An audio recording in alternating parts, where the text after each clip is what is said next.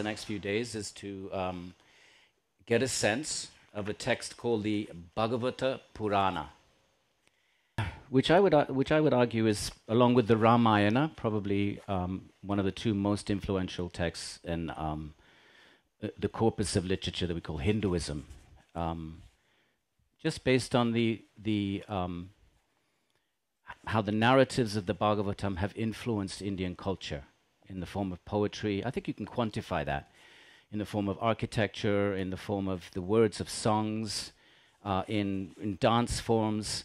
So really the themes that have really pervaded the subcontinent over certainly 1,000 years, probably 2,000 years, in all the art forms are these two great epics. The Ramayana is an epic, and the Bhagavatam in some ways an epic.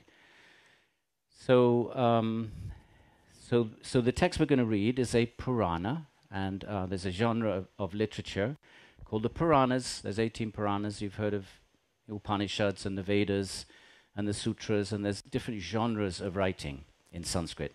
So the Purana is a genre, type of writing, and it's really there that we get all the stories of the different divinities, these figures that you see here, Hanuman, Ganesh, Sarasvati. Where do you find these stories? You don't find them in the Upanishads, you don't find them in the Vedas, you don't find it in the Bhagavad Gita. You find it in the genre of writing called the Puranas. And that's really where bhakti it's the sort of textual source for this practice called Bhakti Yoga. So we're going to be looking at the most famous of the Puranas, the Bhagavata.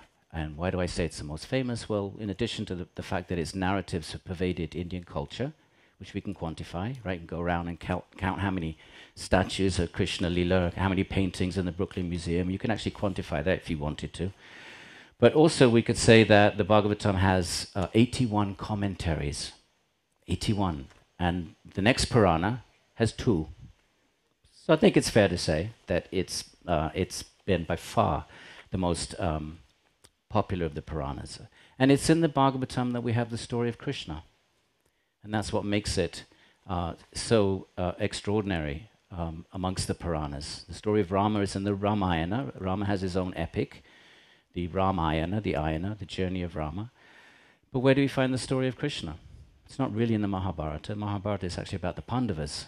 And Krishna is central, but it's not about him. So the story of Krishna then we find in this text called the Bhagavata Purana. And it has 12 books. And the 10th book is the book that makes it so famous, because the 10th book is the story of Krishna.